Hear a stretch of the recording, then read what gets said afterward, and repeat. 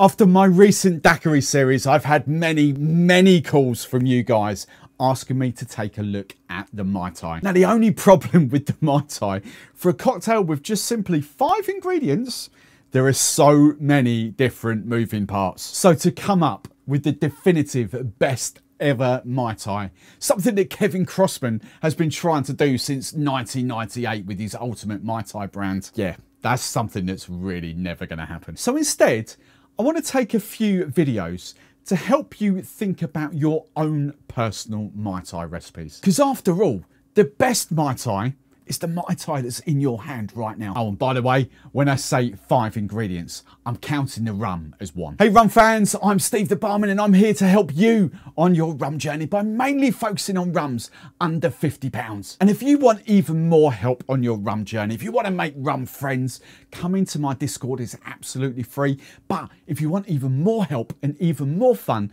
then click that join button under any video. You can come and join, be in my membership community, access to the inner sanctum, as we call it, the membership area of Discord. But you also get the chance to get involved with the taste alongs on my Sunday night live shows where we get brands on to talk about their rums. You get the chance to sample those with us. And that is just one of the many perks of my membership community. So come and join us. So then, the Mai Tai, what is it?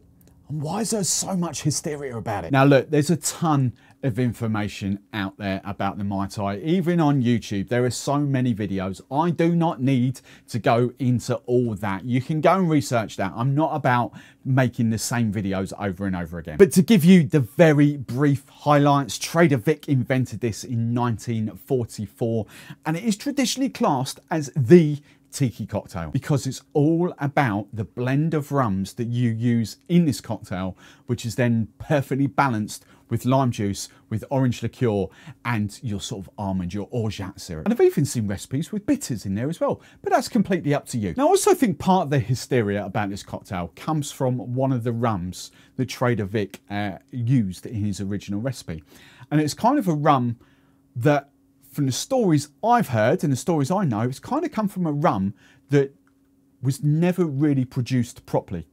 And that was the Wray and Nephew 17-year-old. Wray and Nephew, from the stories I've heard, Wray and Nephew essentially did a 15-year-old rum, but because during the war, all that had to be put on hold, the 15-year-old was actually aged for an extra 2 years, creating the Wray and Nephew 17-year-old. But of course, because of the war, there was no massive stocks of this, so the Wray and Nephew 17 came and went just like that. So I think that's where the bulk of the hysteria comes from about this cocktail. But to my knowledge, there isn't really another cocktail that really showcases a blend of rums, sometimes 3, sometimes 4 rums, that really showcases that harmonious blend in a cocktail just like this. I mean, there's no other cocktail I can think of where the rums literally make or break the cocktail. Because this cocktail, with the ingredients it uses, there is nothing in there to really mask the taste. Now, as you'll see in a minute, when I show you how to make this, the Mai Tai can be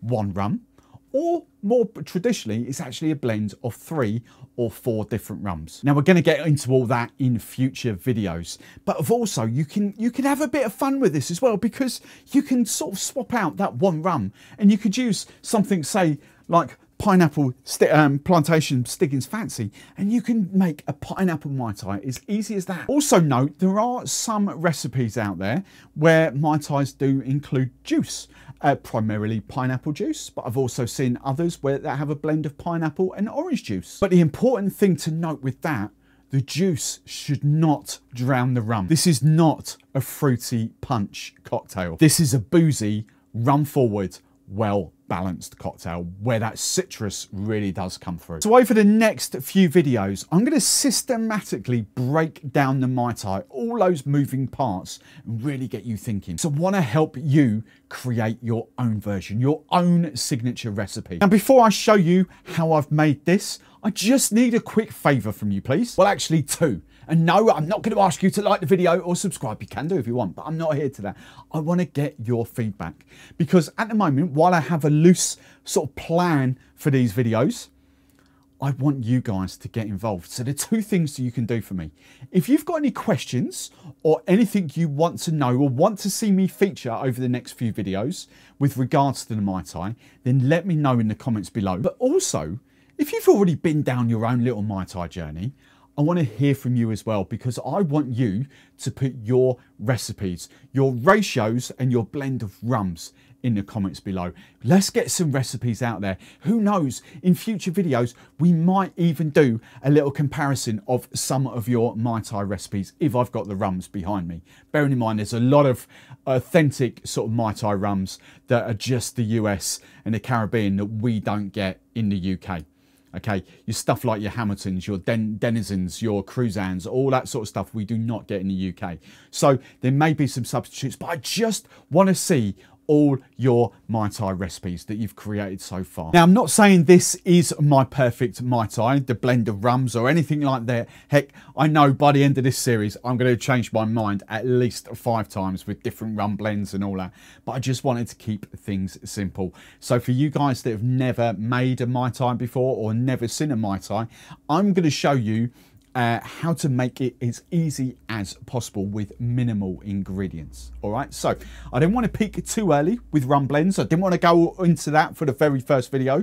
They will come out in video 2, 3, 4, whatever, however many we're going to do. But what I've got instead is a multi-distillery blend of a rum. So we've got Lost Year's 4 Island here. We've got, it's a blend of Jamaica, Barbados, Dominican Republic, and a tiny bit of agricole in there. So if you were going for one rum to do a 4, I'm not saying it's the best rum, but it's a very good contender for one rum fits all. So we've got a rum, we've got our orange curacao, which we're going to go into, we've got our orgeat, which we're going to go into, we've got sugar, which we're going to go into as well, and some lime juice. Very, very easy. So first ingredient, 60 ml double bubble of your rum. Let's just give you a little close-up of that. So that's that. Lost Year's 4 Islands. So 60 ml of that. This is my orange curacao. I'm not going to tell you what this is or anything. It's actually my orange blend at the moment. But we're going for 15 ml of orange in there. I'm going to match that with 15 ml of my orgeat. Orgeat.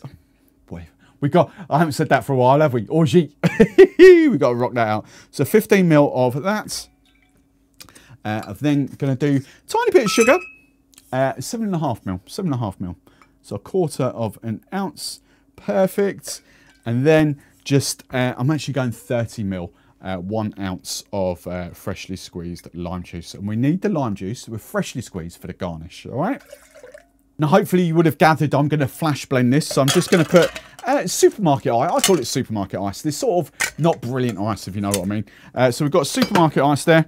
I'm going to flash blend. I've got 2 larger agitated cubes. I'm just literally going to flash blend it for about 5 seconds. And then to serve this up, I'm using my proper Mai Tai glass. Thank you once again, Mr. Mark Thomas, for sending me. I've got 2.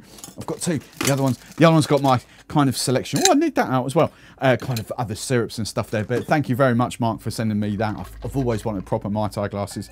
So just going to dump that in there. We're going to add a bit of crushed ice. It says, there we go. Bit of crushed ice. And then the pièce de résistance. Yeah, there we go. Sort of loosely crushed ice. Might as well use that. I forgot all about that. There we go. We want, the reason you need freshly squeezed lime juice is you want the lime husk there. I always put them that way, but traditionally they go, because it is an island. That's what it's supposed to be. They're supposed to go that way up. But I think they look a lot better, because what you can do then is you can put the little cherry in top like that. And then you just literally need a whole mint bush, whole sprig of mint. There we go. Lovely fresh mint. Finally getting some decent mint now. And there we go. That is a simple Mai Tai using one rum. And that is absolutely phenomenal. Absolutely love that. Crack on and make a Mai Tai for yourselves.